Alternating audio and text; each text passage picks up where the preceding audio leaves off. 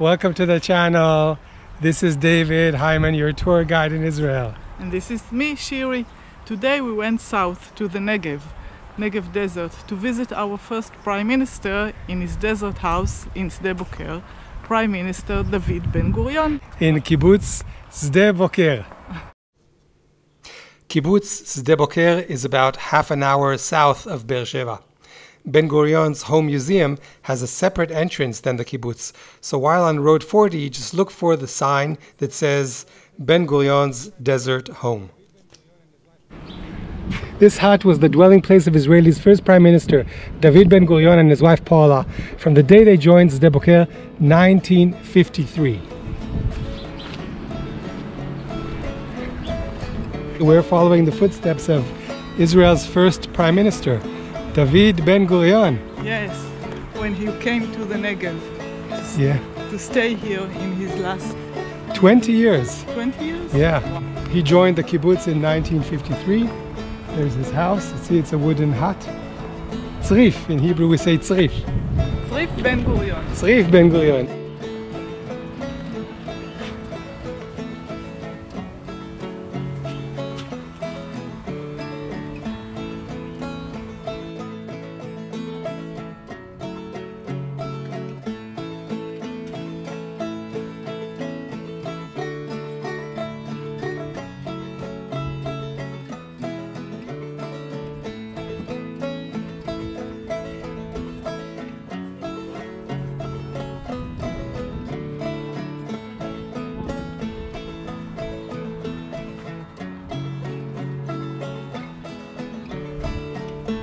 He was born in Plonsk, Poland, in October 16th, 1886. He met and married Paula Munbaz in New York. David and Paula Ben Gurion had 3 children, Geula, Amos, and Renana. In May 14th, 1948, he proclaimed the establishment of the State of Israel. I think it's fair to say that Ben Gurion is considered the father of modern Israel. He led us through our War of Independence and was our Prime Minister for a total of 11 years. So we're in Kibbutz Sde Boker, founded in 1952 as a remote, isolated agricultural farm. Prime Minister David Ben Gurion and his wife Paula joined the settlement in its 2nd year. When I saw Sde Boker, I felt that here a bold and crucial attempt was being made. The most critical one of the future of this region that constitutes half of the country. Israel's capacity for science and research will be tested in the Negev. Ben Gurion was a dreamer, but also very practical. He noticed that the Negev desert is empty and decided to move here, expecting that many would follow his lead. So in 1953, they moved to the kibbutz and moved into this wooden hut, which is similar to the accommodation that was provided to all kibbutz members. So I think it's pretty amazing that Mr. Ben Gurion, with all his achievements and all the honor that he received from the Jewish people, he chose to live the final 20 years of his life in a wooden hut, in a kibbutz in the Negev. It's a nice kibbutz. It is so modest. It says so much about this person. He was so humble. The house belongs to the kibbutz and operates as a museum. There are 2 bedrooms, a living room, a kitchen, and a very large study. These plaques explain all the items in the house. Many of them are gifts from people from Israel and from around the world. This was his office. This is his study. Look at all his books. So I think it says somewhere that he would read, he could speak 10 languages.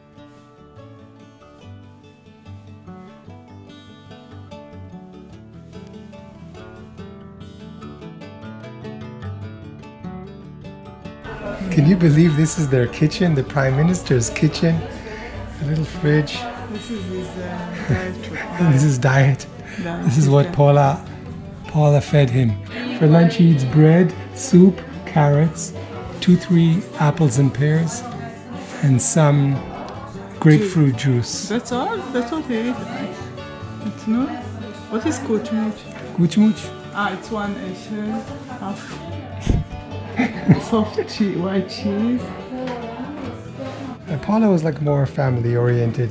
There's a lot of pictures of children and grandchildren and family members in Paula's room. This is her closet.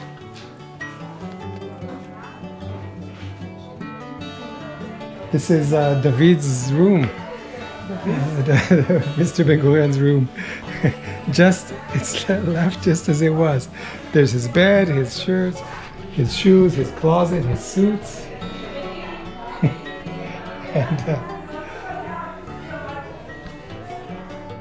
slippers. Look at all the books on his desk. What's he reading? Oh, Jerusalem. That was the book that he was reading. There's Mr. Ben Gurion sitting at his desk reading the paper. He had a lot of files on his table.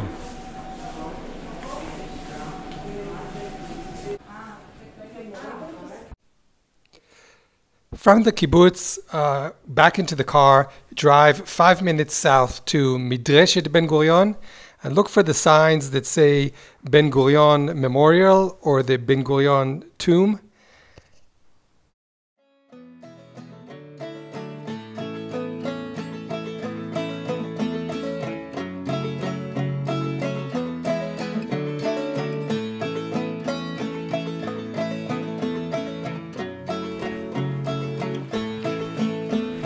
Paula and David Ben Gurion. Well, this is open 24/7. You park your car, no admission fee, and you walk along this beautiful path.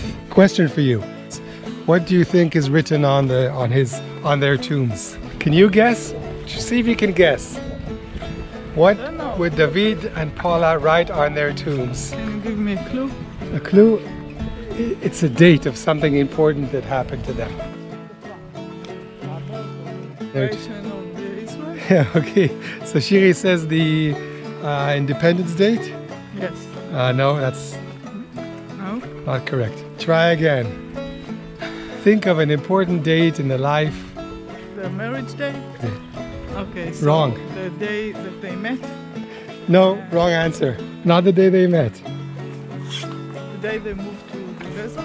The day they moved to the desert. Okay, that is an interesting thought.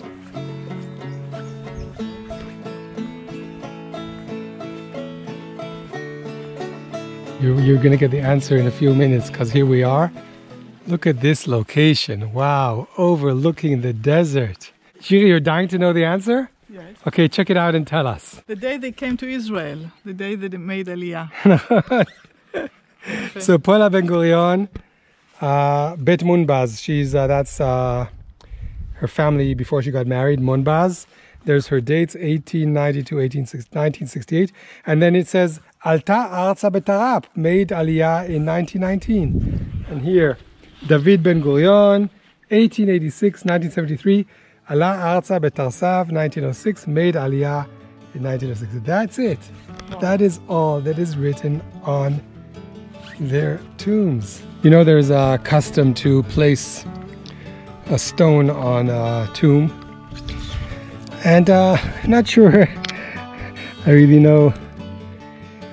We know why. I think it's like kind of like paying your respect. Yeah, paying your respect. You put a stone on the tomb.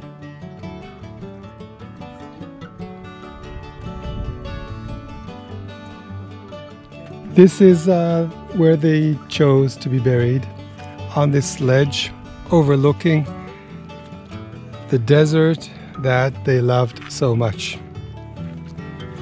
This is Wadi Tzin, Nachal Tzin. It's really nice. So peaceful.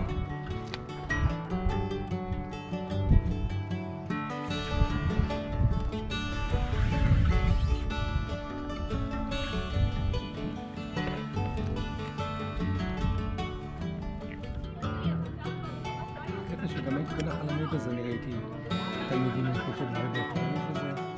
We hope you enjoyed our tour in the footsteps of David Ben Gurion here in the desert. So if you did, please give us a thumbs up, like this video, and please subscribe to the channel and write a comment and let us know where you'd like to go on our next tour of Wonderful Israel. Bye everyone. Bye. Bye bye.